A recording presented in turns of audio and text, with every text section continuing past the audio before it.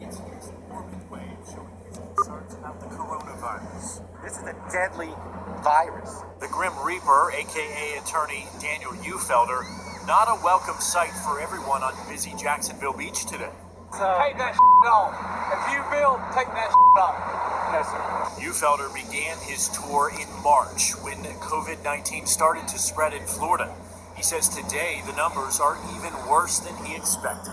Jacksonville was on my list because it also is one of the first cities to open the beaches. With 6 feet of distance and a mask and gloves, he blames a lack of government response locally, across Florida, and the nation. I hope people heed this warning of being safe, wearing masks, not congregating in small places, cancel this ridiculous convention. He's talking about the Republican National Convention scheduled to be in Jacksonville next month, despite the city having some of the highest growth rates of the virus in the country. Our government has failed us. Our government has failed us at every front. His views getting pushback. Because this is not the flu. Obviously, it's not the flu, but I don't think it's so much more severe than the flu. Well, you have that right to believe that, but I disagree.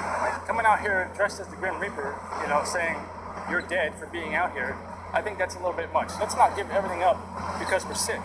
As crazy as that sounds, okay, it's a bit too much. A lot of people are not happy to see the Grim Reaper here. I hope one day that I don't do this anymore myself. So, but people, there's mixed emotions. It's a free country, but I think that this is necessary.